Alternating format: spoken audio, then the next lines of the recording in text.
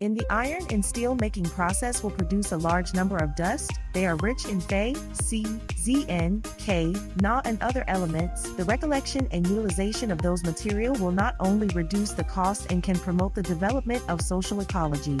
Among them, Zn, K, Na and other elements, if directly returned to the sintering production, will cause a decline in the quality of sintered ore, affecting the smelting effect of the blast furnace as well as shorten the service life of the blast furnace.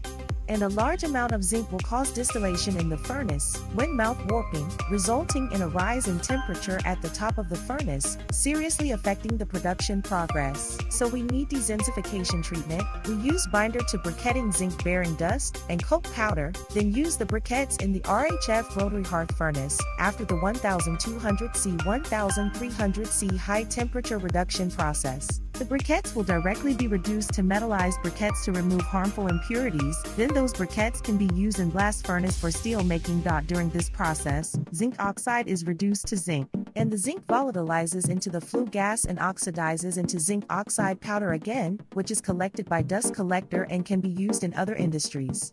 Jianjie RHF rotary hearth furnace. Dezincification dust binder has the characteristics of low pulverization rate, strong viscosity, good bonding strength, calcium oxide resistance, etc. If you want to know any technical problems related to RHF rotary hearth furnace, you can also consult us. We have a very large technical team.